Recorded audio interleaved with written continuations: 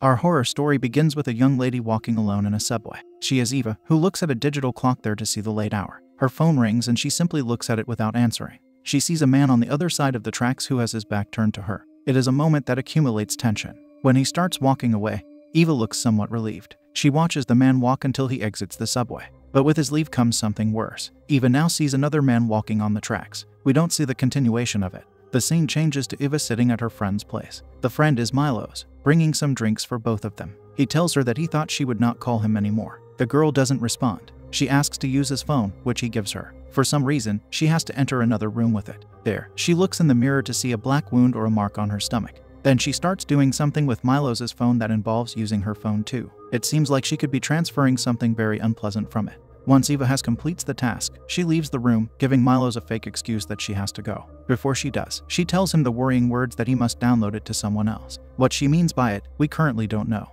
Yet we should expect it to be something that makes a person absolutely desire to get rid of it. Alone at his place, Milos gets a message on his phone telling him that he will lose his life. However, it's not really a message directed at him, it's just the name of the app Eva very likely downloaded into his phone. What the app does is offer its users a sinister camera view. Milos pans it slowly around his room until it shows him a face behind his door's window. Lowering the phone shows him that nothing is there. As he occupies the washroom, he hears his phone ring. So he picks it up to see that it's the app that wants his attention. There is also a timer there too. It's set at over 22 hours now. He starts walking in an area where he recently heard a sound coming from. He opens a door and is startled by his pet hamster on the floor. The poor little creature is running around outside of its cage. Later, Milos sleeps on his couch and the app awakens him. It shows him a lady sitting on his chair. Seeing her injects him with fear. He is quickly forced to turn on his lamp. After that, the scene changes completely to show us a girl riding a bicycle from an overhead view. She soon stops at a place that is heavily decorated with graffiti and places 2 roses near the door. Then, we see a lady cooking at home while singing.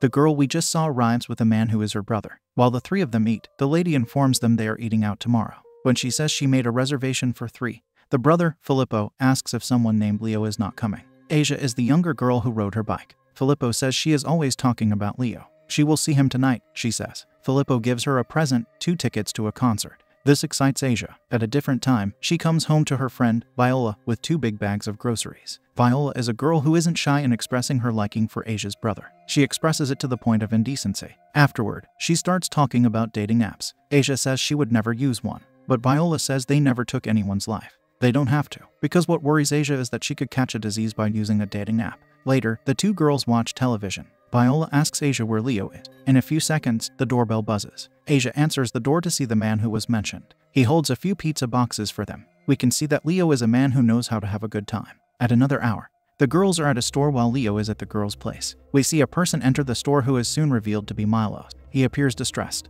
It's probably safe to assume that enough time has passed for the app to ruin his life. His phone rings and he looks at it in fear. He uses the app to look in the aisle that Asia occupies. There is a person he perceives through the camera that frightens him even more. Furthermore, his timer is down to about 10 minutes. Milos decides to start talking to Asia. He comes up with an excuse to use her phone. He sees a person slowly walking toward him without his phone. Upon turning around, Asia doesn't see anyone. At this point, it seems like Milos can see these people, whoever they are, without the app. Then a car pulls up somewhere. A man is there with Eva, intending to have some fun with her. He is rude to the girl, not caring about what she wants. Thankfully, Eva does not care that he doesn't care, so she does what she wants, which is stepping outside. The man joins her after a short while. As he starts coming on to her, she says she wants to make a video. To do that, she asks for his phone. While he's busy with her, he doesn't see what she's doing on his phone. Instead of shooting a video, she is downloading the app into his phone, the same one that she downloaded into Milos's. We have to wonder why she's doing it again if she already did it. The man sees she's not shooting a video, prompting him to ask what she's doing. He wants his phone, but she refuses to give it until the download is finished. Due to this behavior of hers, he gets in his car to drive off. The man doesn't even bother to collect his phone, leaving the device with Eva. She can only scream in frustration. Before long, she gets a ring on it from the app. Using the phone shows Eva that someone is behind her. For a very brief moment, an arm comes out from the phone, causing her to drop it. Eva runs away as the phone lies on the ground. She runs into a tunnel where someone blocks her path on the stairs. Turning back, she sees another sinister person blocking her there. Soon both of them grab the helpless girl and we don't see what happens to her. In the next scene, we return to the trio sitting at the girl's place. They are watching a scary movie while eating popcorn. Viola fakes having to make a call in another room to leave her girlfriend alone with Leo. While they're together, Asia's phone emits that awful ring associated with the app. It's the first time she sees it on her phone. Leo is curious to see what it is, so he has a look. He thinks it's a kind of game. He asks her when she downloaded it. Asia replies that she did not. The man notices there's a timer there with 23 remaining hours. He wonders what happens once it runs out. As he looks around the room with it, he sees a little girl instantly running away. Trying to follow her, Leo runs into Viola instead. After she moves to the side, he sees the youngster. She simply stands there, being seen by the trio on the app. They move closer to her. Since Leo tries touching where she would be in the real world, the girl glitches on the app. She suddenly looks at them to deliver a slight scare. This app is scaring Asia. Therefore, she takes her phone to delete the frightening application. Unfortunately, it does not allow her to do so. If only it were that easy, Eva would still be alive. Interestingly, Asia says the timer went back 1 hour. It seems like if someone tries to cheat the app cheats them. As the trio sits in the room with the television, we see the little girl still standing in the place they all looked at her. Leo says he could take Asia's phone to his friend who specializes in technology. He thinks that guy will be able to take it off. Then Viola says she's going to bed. In the process of walking away, she turns around to tell them in a scary voice that they will perish in 7 days. Viola is most likely imitating a scene from the movie, The Ring. Alone with Leo, Asia says it's time for him to go. He's surprised that she's kicking him out, but it happens. She gets a ring from the app when she's alone. She uses it to see someone there. Of course, it scares her. Asia keeps using her phone until Viola scares her. Upset, she tells Viola she is studying. They start talking about Leo and Asia says they have been friends since elementary school. However, Viola isn't buying it. She thinks they're in love. She also thinks Asia is too dumb to admit it. Yet Asia doesn't want anything to change between them. While she sleeps, Asia gets woken up by her new app. She gets up to see she got a message from Leo. As she's looking at it, we see a person pass behind her. Asia then looks at herself in a black mirror that doesn't even give a reflection. She starts touching her eyes like they are giving her trouble. Shortly after, she wakes up from that dream. She goes to the kitchen, where she gets a notification from the app. Using it, she perceives 2 people that scare her. Although their presence is frightening, at least they don't do anything except stand in place. Asia is about to exit the room when the lady on the app turns her head to look at the girl. This makes her quickly go to bed, hiding herself with the blanket. Then she uses her phone to see the lady standing in her room. At one point, Asia sees the lady without her phone. Once that happens, she knows some sort of nightmare has begun, so she rushes into Viola's room for help. Fearfully, she explains to her friend what occurred. Viola tries calming her down, telling the girl they could sleep in the same bed. After that, we see them sleeping together. That horrible app rings again. Viola wakes up to take her phone, not Asia's. She enters the washroom with it. In a few seconds, someone passes by. Returning to the bedroom, she does not see the ghost lady who stands beside her sleeping friend. In the morning, Asia sits in the kitchen, looking into the app. Her mind has become affected as she blankly stares into the device. Viola talks to her, but she doesn't respond. When she starts speaking, her words are solely regarding the application. She says it has a mind of its own and turning the phone off only made it restart. Viola doesn't want this app to get to her. She takes the phone away, advising Asia to ride her bicycle. The next scene shows the girl doing exactly that. Alas, the problem doesn't go away outside. She sees a bum staring at her. Asia also sees someone standing at a distance straight ahead, looking her way. The person turns out to be none other than Viola, who yells something soundlessly. A substance comes out of her mouth that looks like blood. However, it seems a bit too dark to be that. Soon, a honking car brings Asia back to reality. While sitting at the place where she left the roses previously, her phone rings. She is frightfully surprised to find her phone in her backpack. Even without using it, she sees the ghost lady standing at quite a distance, eerily looking at her. Later, she comes home, angry at Viola because Asia thinks she put her phone in her backpack.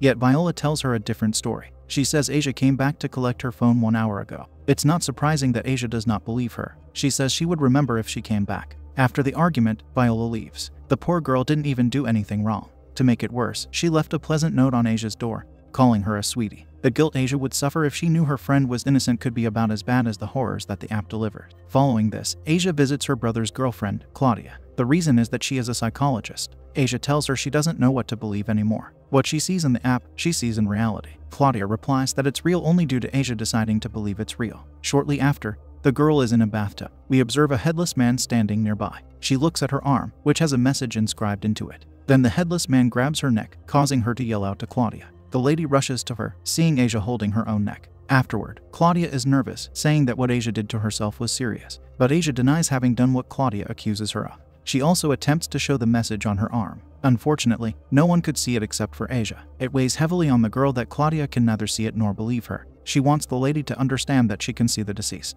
Of course, this cannot happen unless Claudia starts seeing them too. Subsequently, our heroine visits Leo at his home. She demands that they immediately visit his friend who specializes in technology. She shows him her arm, asking what he sees. He just sees her arm. The next scene has the duo at Leo's friend's place. He is Marco, saying the app is weird and that it cannot be removed as if it's part of the phone. The man does not find any information about it anywhere except on the dark web. According to him, he found links to police reports where people went insane because of the app. Marco adds that they all lost their lives. This alarms Asia. He shows them several photos of the people and says they all perished from cardiac arrest. Those who used the app claim to have been tortured by the non-living. It's no surprise that Leo doesn't believe any of this. Marco continues by saying all the people said there was a wound on their body that showed them a website link. Yet only they perceived it. The app seems to take over a person's mind. Once he says the owner of the app has 24 hours to give it to someone else, Asia says she has 5 hours left. Marco thinks the application has an effect on some people that triggers paranoia.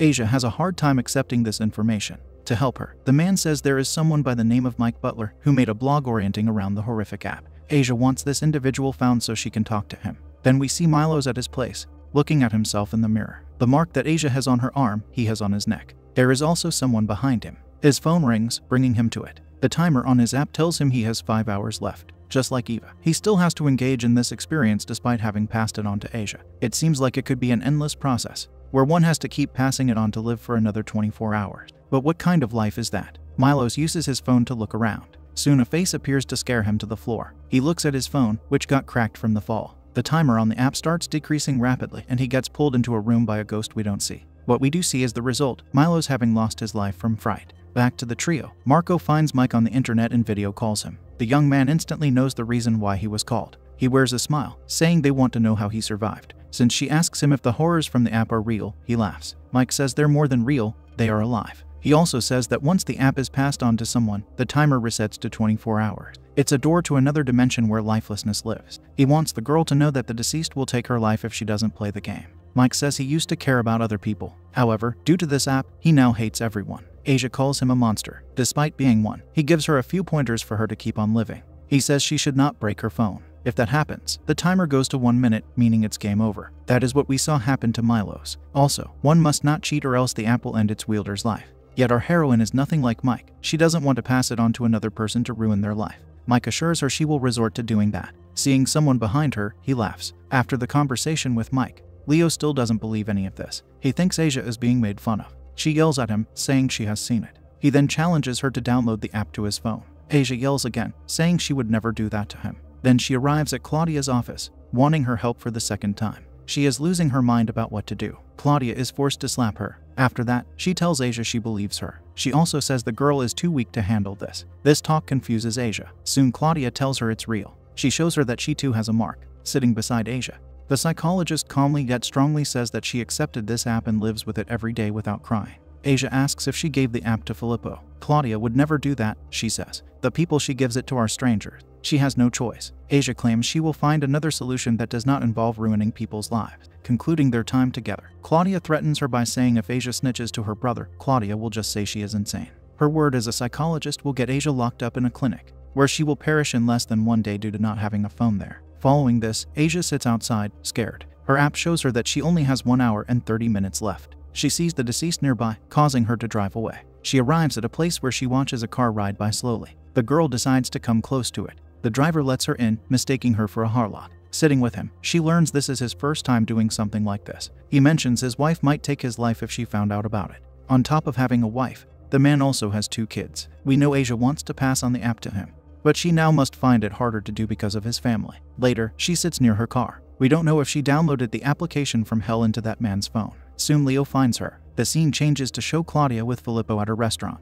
She tells him she's worried about Asia. Filippo is also worried about her. He says it's been a few months since an accident happened. It is there that we learn the siblings lost their parents. If we recall Asia placing 2 roses near a door for their late parents. However, that's not why Claudia is worried about Filippo's sister. She starts telling him about the app that is scaring her. She is afraid that Asia is psychotic. Sitting in a car with Leo, Asia rejects a call from her brother. Leo asks if she passed on the app to someone and she says she did. It instantly brings her to tears. He now admits that he believes her. While they hug, Asia asks him to take her to Filippo's home. The next scene shows her sitting there. Claudia tells her that she told Filippo she was worried about her. She also told him Asia is not well. Filippo kneels to comfort his younger sister. Everything she sees is not real, he says. Claudia gives her a pill that the girl takes. When the couple goes to another room, Asia takes the pill out of her mouth. Afterward, she does something that would be far more to Claudia's disliking. She puts the lady's phone into Filippo's coat pocket. Then the siblings leave. Once Claudia is left alone, she searches for her phone. She suffers due to not being able to find it.